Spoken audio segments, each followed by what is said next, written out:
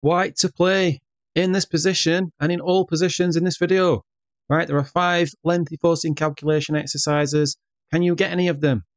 So this is the first one. I encourage you to pause the video and go through the solutions. But you don't have to do that. Just want to look at some nice positions and have a cup of tea at the same time. You can do that. No, it don't matter. So I'll give you time to pause the video. I've rambled on a little bit. So let's look at the solution to this one. So the first move is to sacrifice the rook and draw the king onto the open H file where we can activate the queen. So that one looks fairly common. And then after king g7, only move, we have a choice of checkmate in positions. Right, there are 2 lengthy forcing calculations. Here we have bishop h6 check. We also have queen h6 check.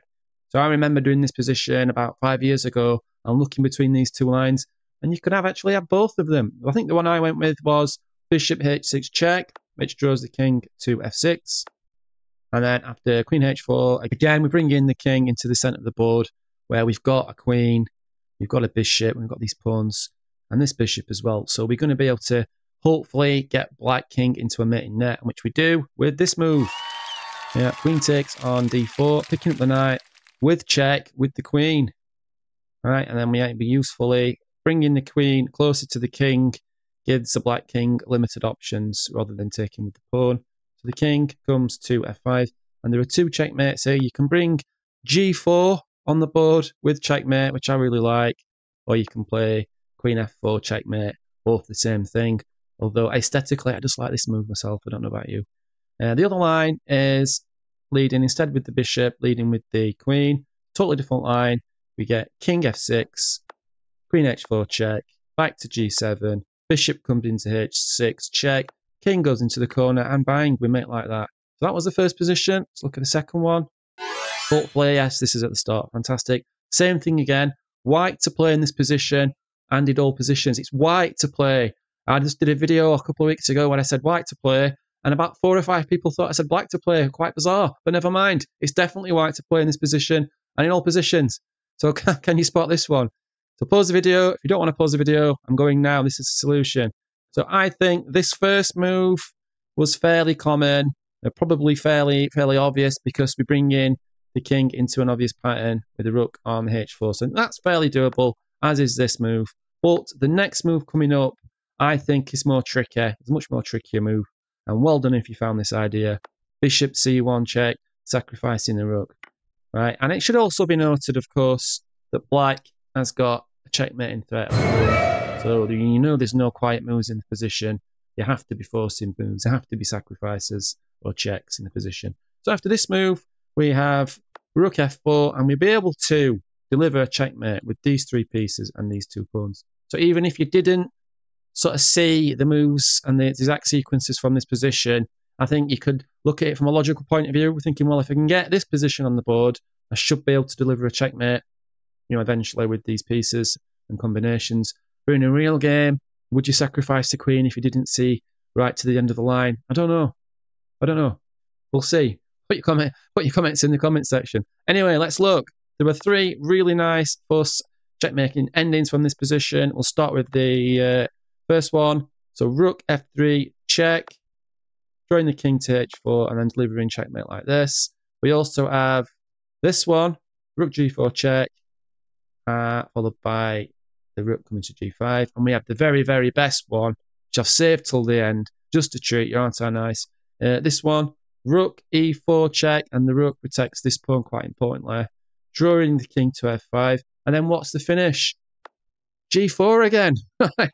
Unbelievably, 2 positions, checkmating positions put together with g4 checkmate on the board. But let's go ahead. This one is the hardest.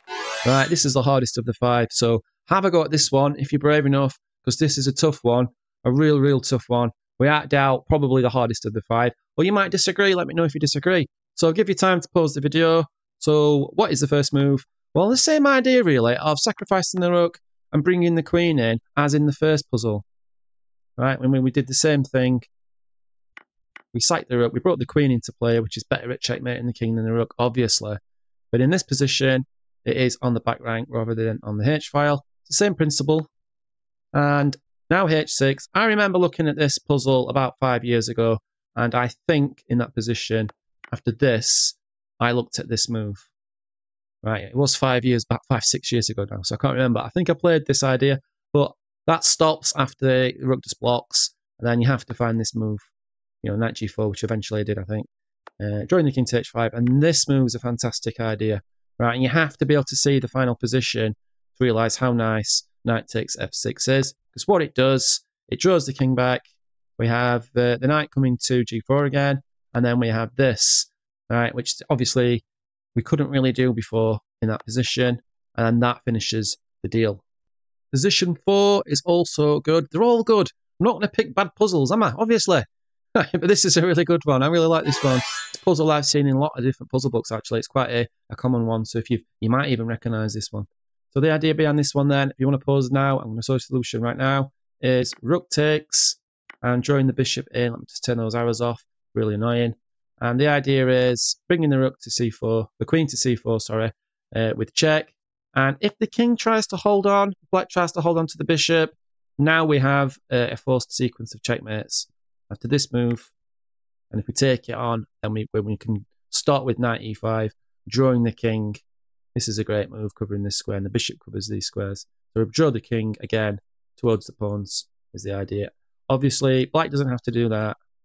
You could argue in this position, you just do this, but then, white's better.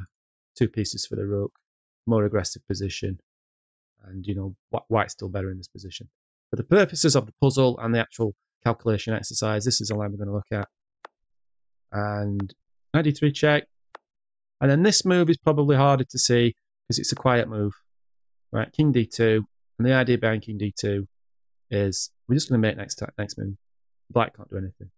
So these little quiet moves are often harder to see. And what I usually do when I try and find these quiet moves is just check that there's no checker available, and it helps that the black queen is on a light square. There are no checks available. If the black queen was here, for example, it wouldn't work because of this. But it isn't, so it doesn't. So on to puzzle number 5 then, in this position. This is a really nice one, and it's a beautiful checkmaking sequence at the end of this line. So can you solve this one? All right, so I think the first thing to note again is we have a, checkmate sequence here. So we have the threat of checkmate. So white just can't pick this rook up at all because you just lose. So instead, I think this move's quite easy to see because it's the only real, proper check in the position that's not like ludicrous, like just giving up the bishop or something like that. Or, you're not going to play a move like this, it just instantly loses the queen. So this is the most logical continuation. And if we have this move, right, then we go into the forced sequence of checkmates, which is really, really nice. But black could do this, which in case we just pick up the rook. And white's got a superior position. We block with the rook instead. There's a forced sequence like so, which is slightly easier to see. But after king h7, this move, opening up the h file, right, for the rooks is the idea, and it's the whole idea behind this attack, which is a little bit like the first puzzle, and we can use the open h file to checkmate the black king, which is what we do in this puzzle. So the next move, we move the bishop out of the way in order to bring the rooks to the h file. Very logical.